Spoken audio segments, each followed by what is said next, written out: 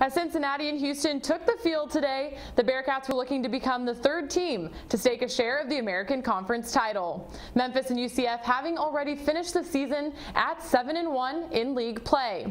We knew it would be a battle, and both offenses put up over 500 yards of total offense. And for the Bearcats, they would have to turn to two quarterbacks to get the job done. Gunnar Kiel was 15 of 24 for 190 yards and 2 touchdowns before he had to leave the game, but then senior quarterback Munchie Legault took over for Kiel in the second half and played well in his last career home game.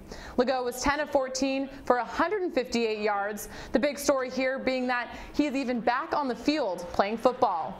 A year ago, that didn't seem like a possibility due to a terrible leg injury, but he has stepped up big numerous times this year. Running back Mike Boone with an impressive afternoon as well, 3 rushing touchdowns and 85 yards for the freshman.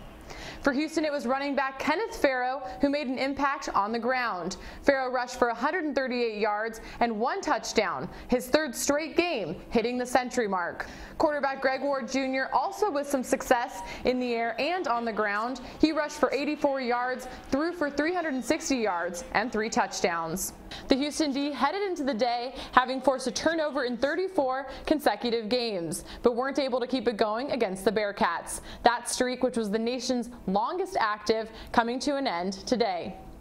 Despite allowing 594 yards of offense, the Cincinnati Bearcats able to force a stop on the game's final play to seal the win.